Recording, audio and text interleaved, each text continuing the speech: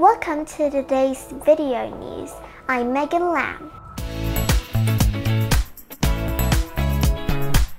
Fingerprints have been used to identify individuals for centuries, but now scientists may have finally figured out how these patterns are formed, according to a paper published in the journal Cell.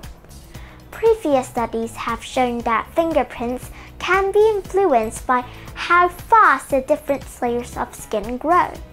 Dennis Hedden at the University of Edinburgh, UK, and his colleagues started their studies from a new perspective: how genes affect fingerprint patterns.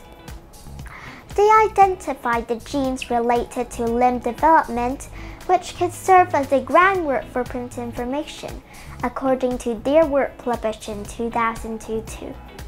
However, many genes are not involved during this formation process. The key is how they are deployed on the anatomy of the hand, Hedden told Nature, a science journal.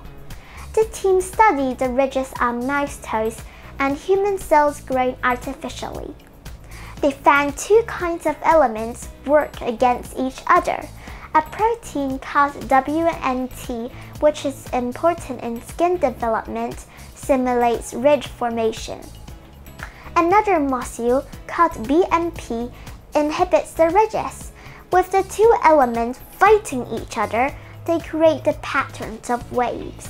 The team also changed the timing and the location of the origins of the waves in simulations.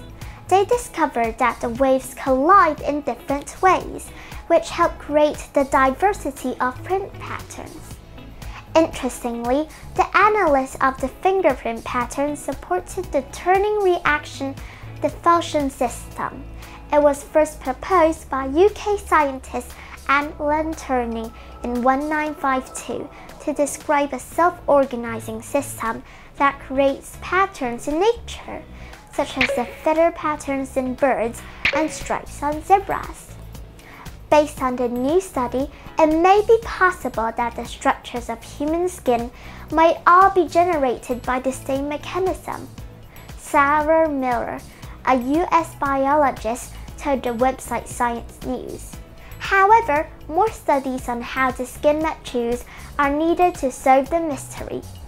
That's all for today, Video News. See you next time!